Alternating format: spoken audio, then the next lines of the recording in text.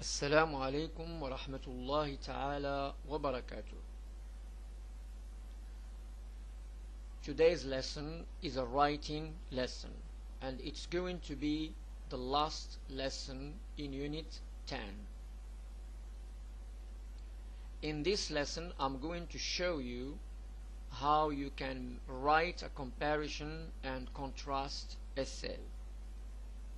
First, let's see what do we mean by comparison and contrast essay. A comparison and contrast essay is a type of expository writing. What do we mean by expository writing? An expository essay is a genre of writing which tends to illustrate, clarify, or explain something in a way that it becomes clear for readers.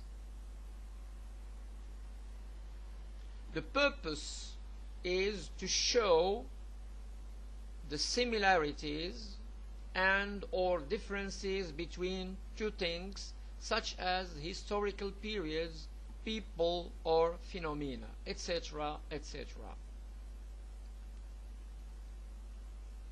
So, in other words, when we compare, we show the similarities, and when we contrast, we show the differences.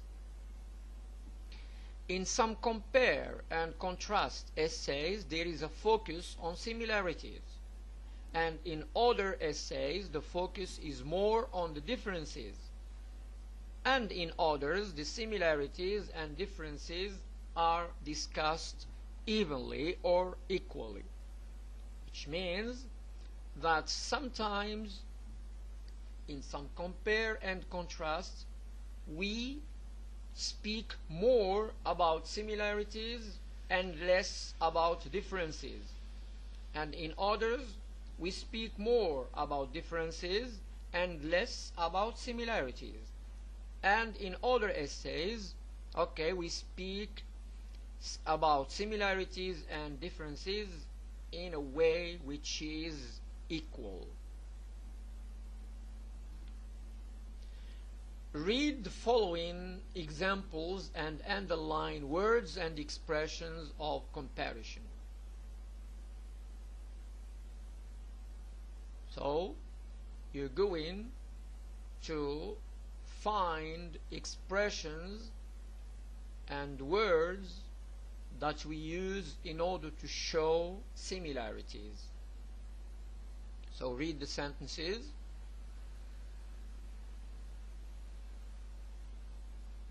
and do the exercise. After you do the exercise, compare your answers with the correction. This is the correction of the exercise. Computers can be used to communicate easily, for example, via email. Likewise. Second expression is both. We can use also just like and is similar to. So these are expressions that we have used here in these examples to show similarities. Now in the next exercise you're going to find words and expressions of contrast. What are the words or expressions that we use in order to show differences between two things or two ideas, etc. For example, here in these examples we are making or showing the differences between life in urban society and life in rural society. So read the examples carefully and find the expressions which I guess you know because you saw this in your in the unit 1 linking words lesson.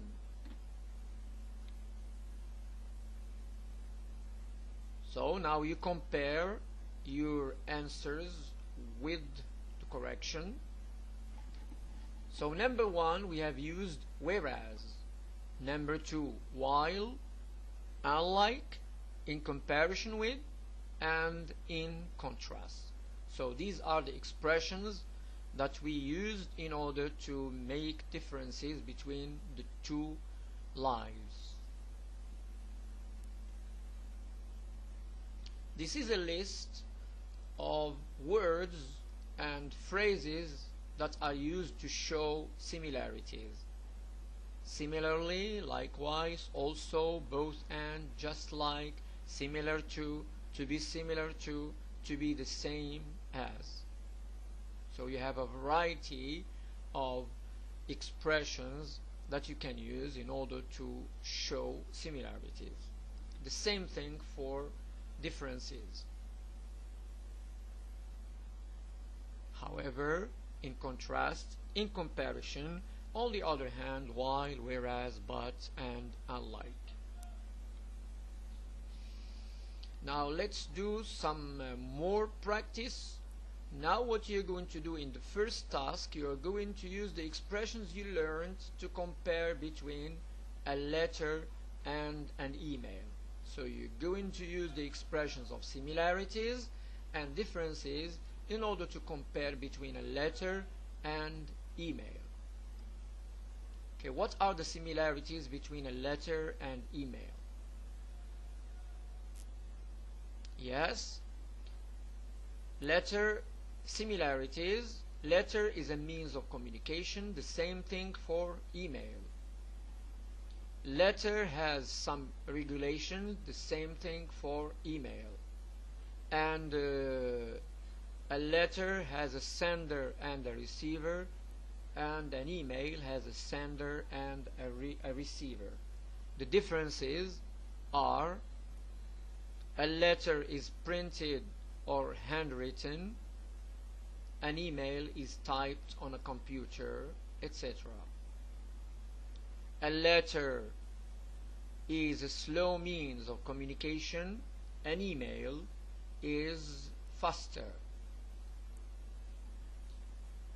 A letter could always get lost, but an email is more reliable.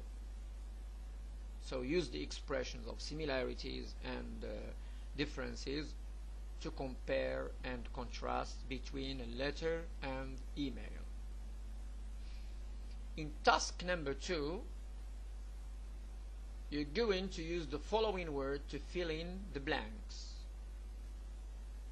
These words are used to show similarities, and in this paragraph we are talking about the similarities between James and his wife.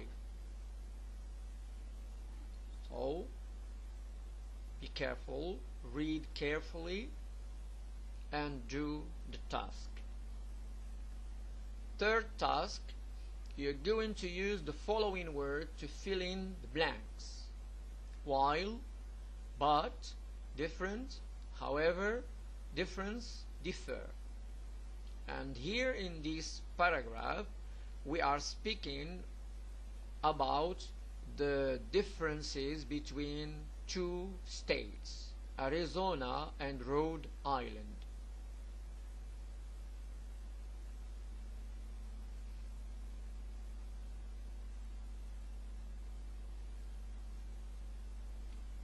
The last task, you're going to write an email. Your English pen pal is planning to spend his or her holiday in Morocco. He or she has been told that the most ideal places to visit are Marrakesh and Agadir. But he or she can't decide which city to stay in. Write an email telling him or her about some of the similarities and differences between the two cities.